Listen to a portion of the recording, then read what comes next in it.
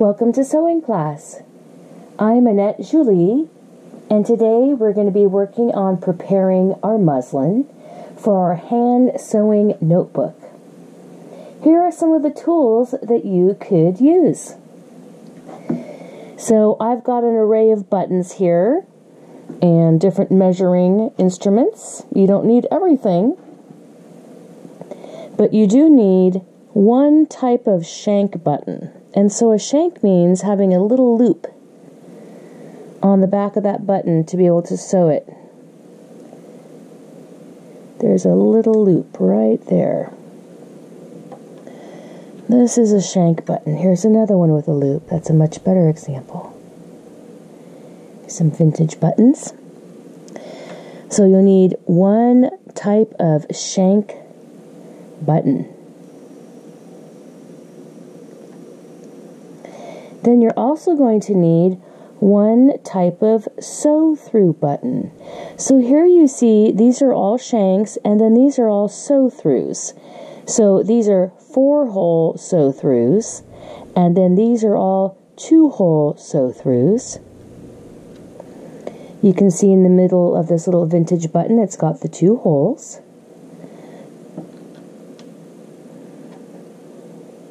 As well as that larger vintage button, the 2 holes. Those are both plastic. Here we've got the 4-hole sew-through.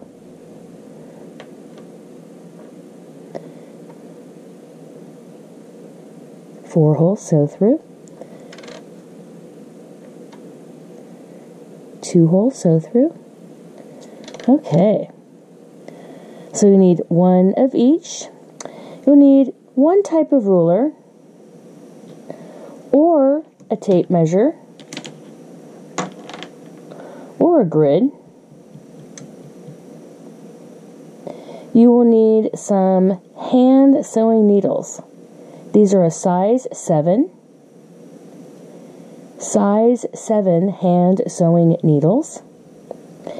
And you'll need fabric scissors and perhaps a snip for your threads or a seam ripper. I love these little snips.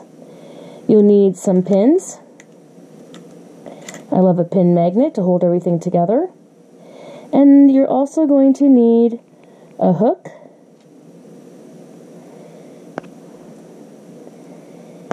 This is a larger one, so it's a little bit easier to sew. And an eye, and either one of these is going to work. This one, or this one. Either one of those eyes work with the hook. Okay, now if you happen to have some beeswax, that's great, because this is really nice to use with our thread. So you're going to need your thread, and I love Gutermann, and if you have beeswax, great. So that's the tools you're going to need. And then you're going to also need some muslin cloth and an iron. Okay, little iron and little ironing board. I love this little portable one. It's just so easy to have around. Just half size. Okay, that's what we're going to need for our tools. So now we're going to go ahead and we're going to prepare some muslin cloth. Let's move our tools aside.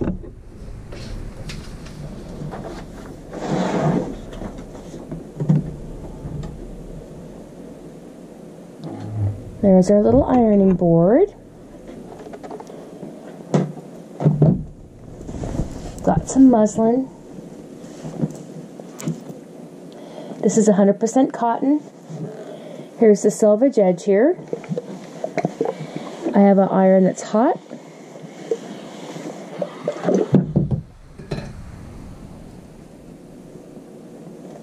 And it's also got some water in it, so it's providing some steam.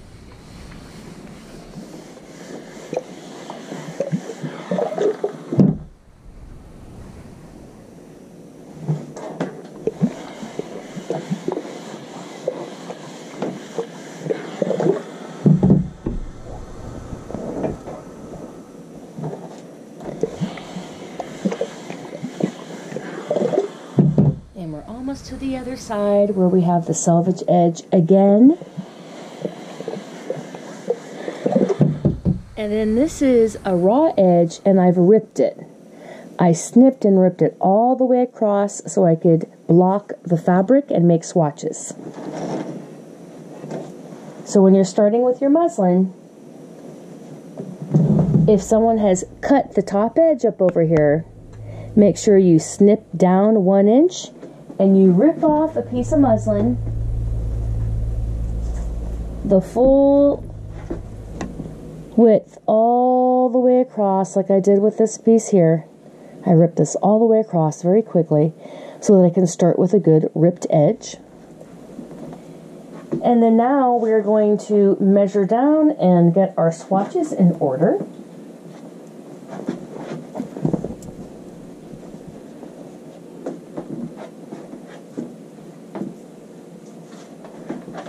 First, we're going to need your writing implement.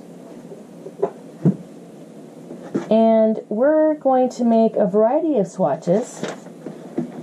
We need 2 5-inch width by 7-inch length. We need 4 7-inch width by 7-inch length. And we need 6 of a 4-inch width by 4-inch length. So first off, we're going to start by taking our muslin,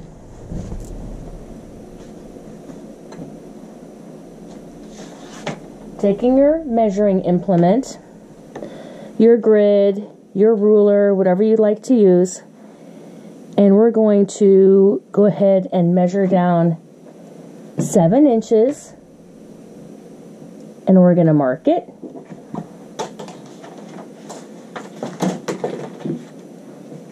And we're going to snip it right through the selvage edge, and we're going to rip this very quickly all the way to the other side.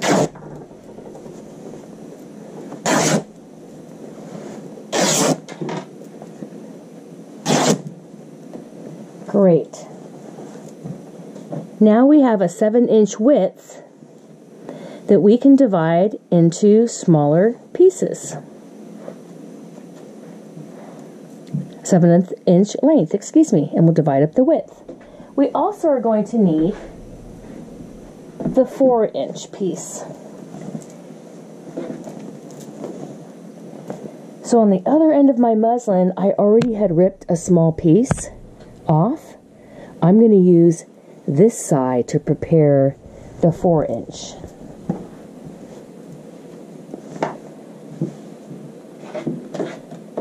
There's my selvage edge. I need this to be 4 inches. I'm going to measure down 4 inches on my selvage edge. I'm going to go ahead and mark it. I'm going to snip in through the selvage edge, and I'm going to rip quickly to the other side.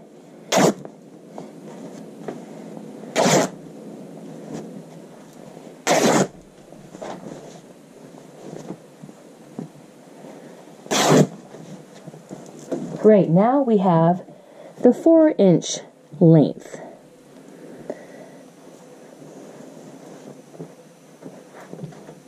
So let's start with the 7-inch piece. With the 7-inch piece, we're going to need ones that are 5-inch wide as well as 7-inch wide. So let's get our grid.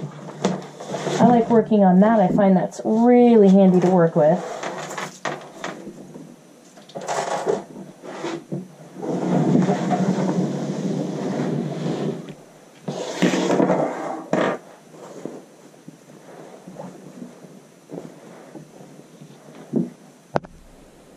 Okay, I'm going to go ahead now, since this is already 7 inches, I need to start making notation of things.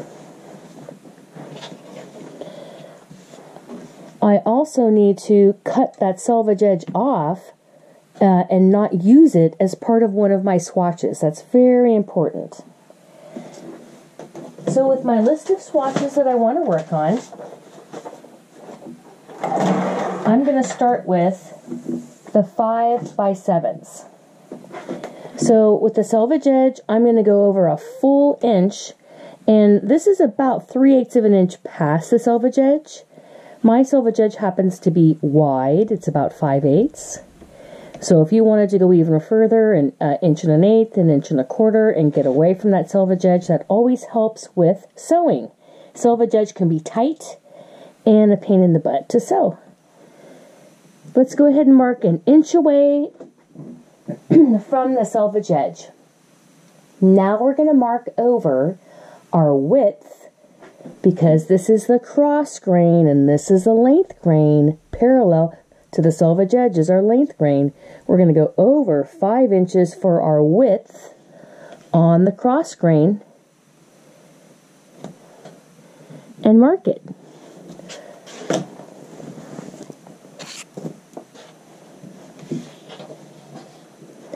Now, I already have my first swatch ready to rip. But once you rip this off, you don't necessarily know which is the lengthwise grain. So you want to go ahead and put an arrow up and down, both directions, showing you this is a lengthwise grain.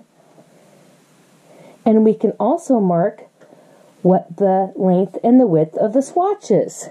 So this is the 5-inch width by the 7-inch length. That's one of our first swatches. But we don't just need one of that, we need 2 of it. So let's go over another 5 inches.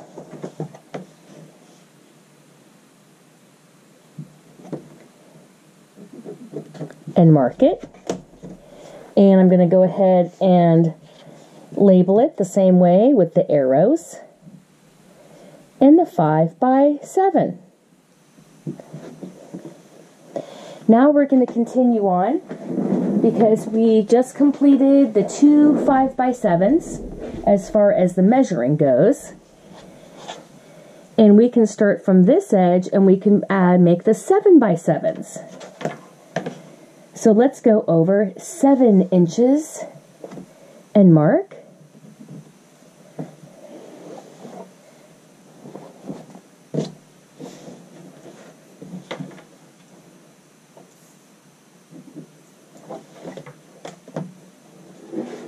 And since I still have my iron on, the ripped edge that I'm working with is a little bit curly. So I'm going to go ahead and press it down so it's easier to draw on. And it doesn't have that curly edge.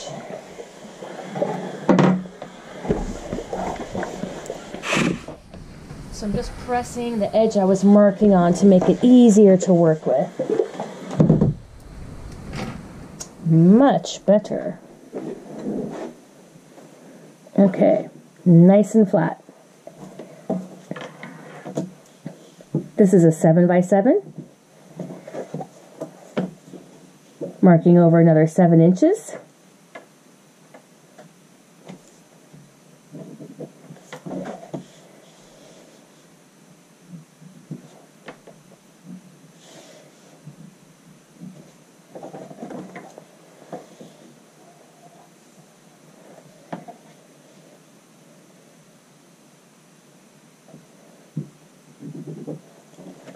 Add our arrows. This is 7x7.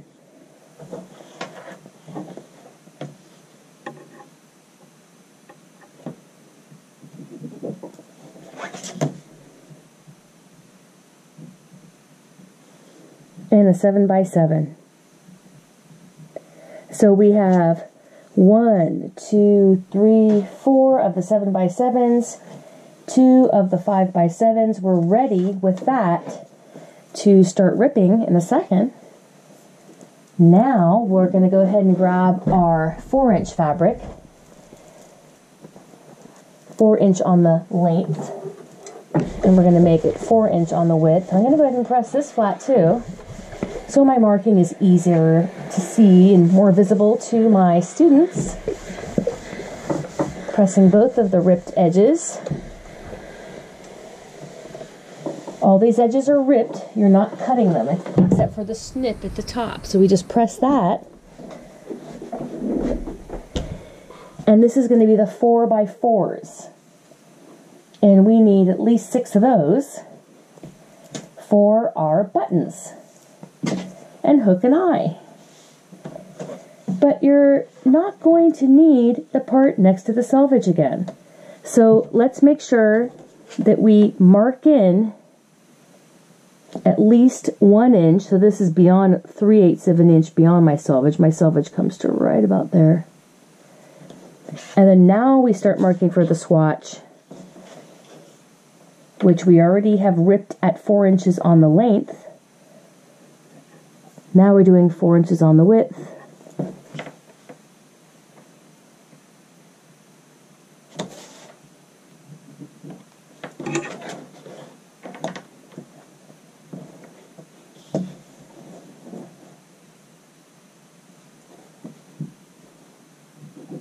And we need 6 of these.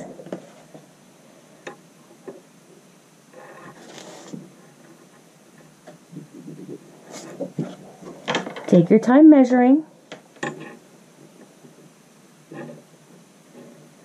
Even if you have to do it twice. So we have 1, 2, 3, 4, 5. Let's make one more line. We have 6.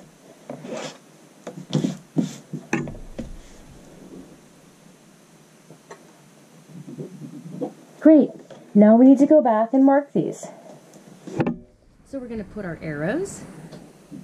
And this is a 4x4. Little arrow showing the lengthwise grain. Lengthwise grain is parallel to the selvage edge, which we're going to snip off because we don't use that for sewing most of the time. It is a little bit tight and can add puckering to a seam. Might be discolored or not even have the print on it.